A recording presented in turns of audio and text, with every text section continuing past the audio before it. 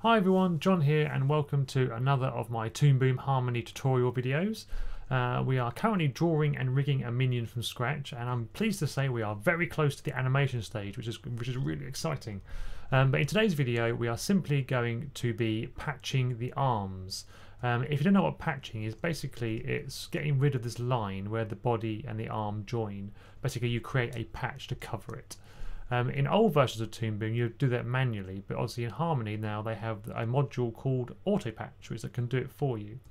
So if I click on it and just bring up the deformer, you can just see that currently if I twist that down, the body goes behind the arm, sorry, it goes behind the body like that.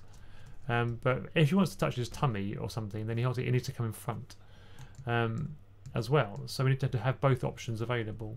So the way that I like to do it is to open up our arm group here and drag in an auto patch module and then connect that up. Now the simple way to do it is if they were all in the same or not, if these weren't in a group, you'd simply drag this node down from the auto patch and make sure it was in front of the body.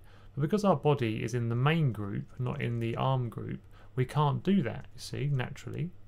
So what you have to do is, if I extend this out, you can see what I'm doing a bit easier, is create a second composite. So put another composite in, so we have two composites, and connect the auto patch to the new composite. Now what we're going to do is we're going to connect this composite down to the multi-port out in a second port. So what happens is if you go up to your main group again, you'll see on the arm group a second node has appeared.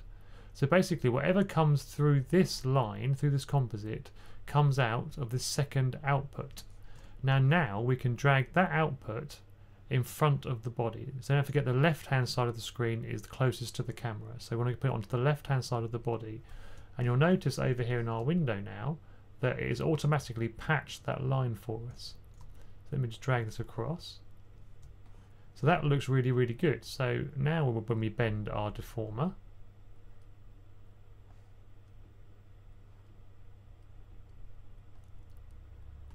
the patch works really well, but what's happening is we're losing the hand because obviously the patch is in front of the body, and also the line art, if you go in a bit closer, the line art disappears as well because the auto patch only takes the color art, not the line art.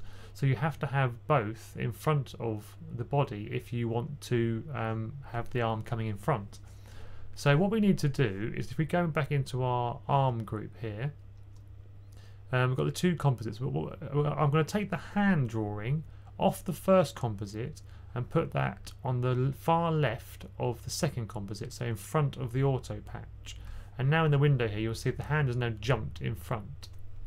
But obviously we're still missing this line artwork, so I'm going to click on the drawing, the arm drawing layer. I'm going to go into the drawing and go to the line art, which obviously looks like this. And I'm going to simply select it, copy it, and go onto the overlay art layer and paste it in. And now I'm going to take the cutter tool and cut off the kind of top third and get rid of that. Under the contour editor is the pencil editor. We can click on that and using as command create another point, and then we can just drag these bits down to make a nice sharp point, maybe just sort of slightly like that. And then in tool properties we can turn that to round start and end. So now we have a nice smooth point there. So back in the camera view and in network view, I'm going to go to my module library and select an overlay layer. So now we're going to take just the overlay art from the art layer, from the art drawing, from arm drawing, and we're going to connect that one now in between the auto patch and the hand. So what you'll see now is that the arm line now is also in front of the body. But as we twist that in, just get the transform tool. As we twist that in, you'll see that nice sharp point appears. Here's also another issue, is that the pocket now is obviously still in front of the hand, which looks a bit weird. So again, to fix that, all we've got to do is come in, find where that node joins, and make sure the pocket one is to the right hand side of it. It's as simple as that. So now that arm is fully functioning with a lovely patch involved as well, which looks really, really good. So now I'm just going to quickly do that again for the second arm. So let me just go through it slowly with you again. So we're going to drag in an auto patch and a second composite. We're going to take the arm layer, connect it to the auto patch, connect that to the composite, and then the composite to the multi-port out. We're going to go up to our main window, and we're going to make sure that the second node there comes in just to the right hand side of the Minion first arm second node. It's getting a bit confusing, but bear with me. It makes sense. Just make sure that one comes down behind the auto patch of the first arm. And then we're going to go into our arm again. We are going to go to the line art layer, find the line art, which is here, copy it, paste it onto the overlay art layer. This time we're going to get rid of the last third of the left hand side. Take our pencil line editor, make that a nice point, like so. Select an overlay art layer, drag that down, and then put that in between. Oh, I haven't done the hand yet, hang on. The hand, move the hand across. Like so.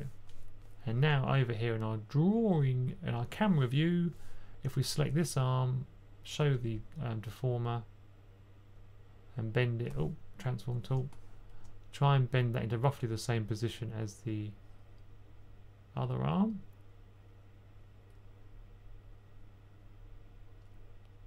You'll see that now, again, we've got a nice clean patch, and the arm comes in front of the body and the pocket, which looks really good. But obviously during animation you might possibly want to have the arms going behind the body. So let's say he's going to cross his arms behind his back or something. At the moment we can't do that in this system.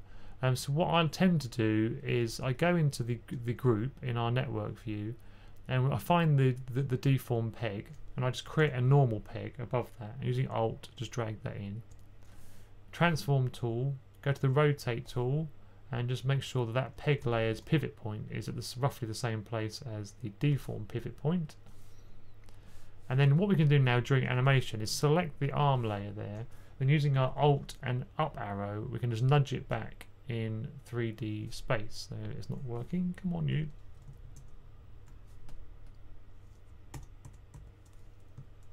There we go. So now I can twist that and it's all behind the body. Like so. Now I'll see if I need to bring him out again, I can press Alt and the, come on. And the down arrow, which brings it back again to where it was. So there we go, his arms are now ready for animation. So I hope you've enjoyed that. Thanks for watching, and thanks for all your likes and your comments over the last few videos. I've really appreciated your feedback. So the next video we're going to do his mouth. I'm going to do quite an advanced mouth. And then the video after that is the animation video, which will be quite a long one, but hopefully well worth waiting for. So thanks very much, and if you want to subscribe, please click on the big red button, and if you would like to watch a previous video, please click on one of the other buttons and check them all out, and I will look forward to seeing you in the next video very shortly. Alright, thanks for watching.